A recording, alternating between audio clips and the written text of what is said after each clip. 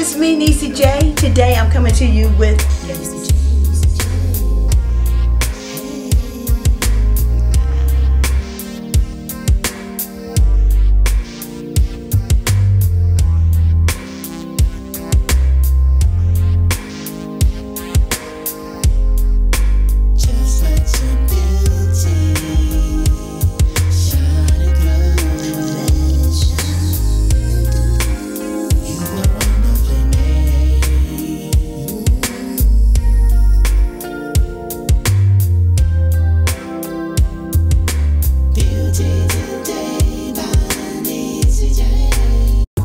Hi you guys, it's me, NeeCJae. Today I want to show you how I do my hot puff for any event.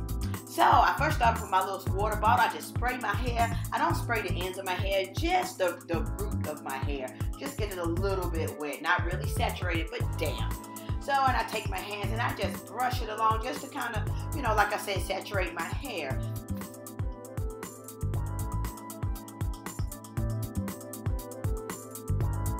Also now I'm using the black Jamaican oil and I'm rubbing that in my hands, and I'm going to start from the root and then I'm going to hit the ends of my hair with that Jamaican black castor oil on my hair just to give it a little bit of shine, and plus my ends are a little dry, so I just want to kind of refresh that as well. Okay, now I'm using my trusty Eco Styling Gel and I'm using my little baby side brush is what I call it. And so I'm just going to place that on my hair, just kind of brush it in an upward motion just to get, I don't want it really hard, so that's why I'm using the brush, so it just gives me the right amount. Now I'm just taking my regular hairbrush and just brushing up those edges so it can be nice and slick and pretty.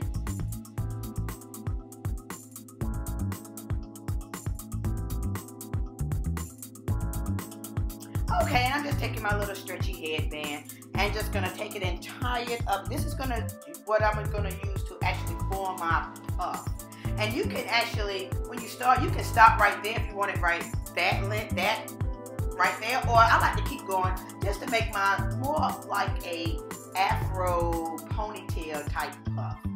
So this is where I stop right here, and I actually take it and secure it with a bobby pin so it won't go shrink all the way up. You know, sometimes it will just roll all the way up to the top. So I just use a bobby pin to secure it.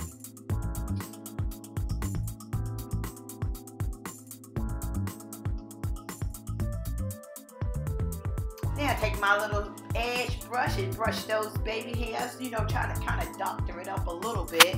And my sides are growing back so much from where I had the perm. You know, that perm would really break your hair off, so natural is the best. So I just take the brush and just form those little baby hairs. Make sure it's baby hair. You keep them grown hairs on up there in the rest of your hair. So then I'm just going to take a few pieces from the back. You can take more than I take, just a little pieces of swirl hair, just to have it hanging down in the back a little bit. And you can actually have some on the sides as well, and just have that curled up if you like. Just up to you.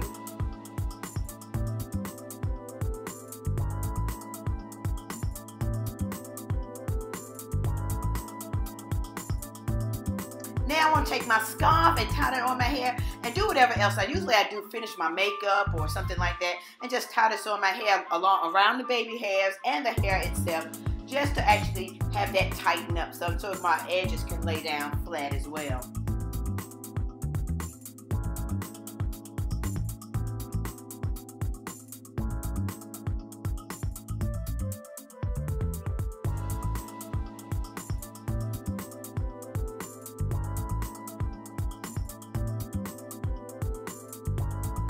Alright, about 15 minutes later, I come back from whatever I'm doing, getting dressed, doing my makeup, and I go ahead and take the scarf off.